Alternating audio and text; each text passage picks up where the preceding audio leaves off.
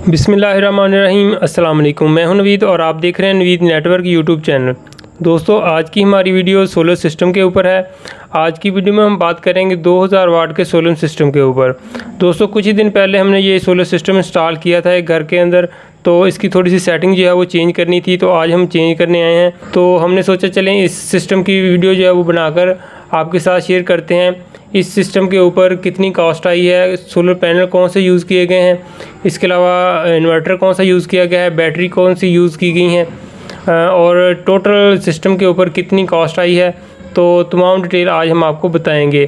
तो दोस्तों, वीडियो को शुरू करने से पहले जो दोस्त हमारे चैनल पर नए हैं वो हमारे चैनल को सब्सक्राइब कर दें, और अगर आपको हमारी आज की वीडियो पसंद आए तो इसको लाइक ज़रूर कीजिएगा, और अगर आपने हमसे कोई बात पूछनी हो तो कमेंट सेक्शन में पूछ सकते हैं। तो चलिए दोस्तों, वीडियो को शुरू करते हैं। अभी दोस्तों, सबसे पहले हम बात करते हैं सोलर पैनल्स की, कि इस सिस्टम के साथ जो सोलर पैनल इस्तेमाल किए गए हैं वो कौन से हैं, किस कंपनी के हैं। इस सिस्टम के साथ जो सोलर पैनल इस्तेमाल किए गए हैं वो पोली टेक्नोलॉजी के अंदर हैं। JA कंपनी के सोलर पैनल इस्तेमाल किए गए हैं। 330 वाट का एक पैनल है और टोटल 6 पैनल इस्तेमाल किए गए हैं। एक पैनल की प्राइस 15,500 रुपये है। और इसके अलावा इन सोलर पैनल्स के साथ जो स्टैंड इस्तेमाल किया गया है, 2 पैनल के स्टैंड की प्राइस 2500 रुपये है। तो टोटल जो बनता है वो 7,500 रुपये प्राइस बनती है इन सोलर पैनल्स के स्टैंड की। और इसके अलावा दोस्तों, इन पैनल्स के कनेक्शन की बात करें तो हमारे पास जो इन्वर्टर लगा है, ये मैक्स पावर कंपनी का 3 किलोवाट का इन्वर्टर लगा है, VM2 मॉडल। तो उसके अंदर जो MPPT कंट्रोलर लगा है उसकी एंड वोल्टेज रेंज है वो 400 वोल्ट है। तो हमने जो इन पैनल्स के कनेक्शन किए हैं वो सीरीज़ में किए हैं,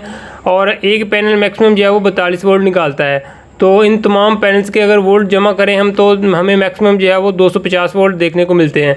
तो ये इस इन्वर्टर के अंदर जो MPPT कंट्रोलर लगा है उसकी वोल्टेज रेंज से कम ही है। तो हमने इन तमाम पैनल्स के कनेक्शन जो है वो सीरीज़ में किए हैं। और इन पैनल्स के साथ दोस्तों जो हमने वायर इस्तेमाल की है वो 10 mm की है। तो अभी दोस्तों हम चलते हैं नीचे इन्वर्टर के पास। अभी दोस्तों हम आ चुके हैं नीचे इन्वर्टर के पास। तो यहाँ पर जो आपको इन्वर्टर लगा नज़र आ रहा है, ये मैक्स पावर कंपनी का इन्वर्टर है। 3 किलोवाट का इन्वर्टर है जिसका मॉडल नंबर VM2 है। अभी इस इन्वर्टर की प्राइस जो जा रही है वो 54,000 रुपये है। तो प्राइस पहले इसकी जो थी 52,000 रुपये थी, अब इसकी प्राइस बढ़ चुकी है। अभी इसकी प्राइस जो है वो लेटेस्ट मार्केट के अंदर जो आई है वो 54,000 रुपये है। तो इसके साथ ही हमने 63 एम्पेयर का एक ब्रेकर यूज़ किया है। जो ऊपर से सोलर पैनल की वायर आ रही हैं वो सीधी ब्रेकर के अंदर आती हैं। तो इन्वर्टर को अगर हमने उतारना हो तो PV की पावर को कट ऑफ करवाने के लिए ब्रेकर यूज़ किया है। तो उसके बाद 2 और ब्रेकर यूज़ किए हैं AC पावर के लिए। जो हमने वापटा कनेक्ट करवानी है इन्वर्टर को, उसके लिए एक ब्रेकर यूज़ किया है। उसके बाद जो इन्वर्टर से आउटपुट AC लोड चलाना है उसके लिए एक ब्रेकर यूज़ किया है। उसके बाद ये जो वायर जाती हैं ये घर की वायरिंग के अंदर चली जाती हैं। और इन्वर्टर से जो बैटरी की तरफ वायर जा रही हैं वो 10 mm की वायर इस्तेमाल की है। बैटरी जो भी फ़िलहाल इस्तेमाल कर रहे हैं ये फ्लडेड बैटरी इस्तेमाल कर रहे हैं, जो रिपेयर शुदा बैटरी होती हैं। तो जो न्यू बैटरी अभी जो फोनेक्स की थी तो उनकी प्राइस अभी काफ़ी ज़्यादा हो चुकी है। तो जो फर्स्ट टाइम जो हमने सिस्टम लगाए थे तो उस वक्त बैटरी की प्राइस 23,000 रुपये थी, लेकिन अब जो प्राइस है वो काफ़ी बढ़ चुकी हैं। तो फ़िलहाल अभी इन्हीं बैटरी से गुजारा किया जा रहा है। तो बाद में जो है वो नई बैटरी लगाएंगे। तो अभी आते हैं ये इन्वर्टर की स्क्रीन के ऊपर। अभी जो PV से ऊपर से पावर आ रही है वो तकरीबन मैक्सिमम जो है वो 1200 से 1300 वाट आ रही है। और एम्पेयर की बात की 4 एम्पेयर आ रहे हैं। आउटपुट पावर जो इन्वर्टर की है वो 230 वोल्ट है। और जो बैटरी चार्ज हैं वो 24.5 वोल्ट से चार्ज हैं। और 56% लोड अभी इसके इन्वर्टर के ऊपर चल रहा है। तकरीबन 1500 वाट तक का लोड इस वक्त इस इन्वर्टर के ऊपर चल रहा है।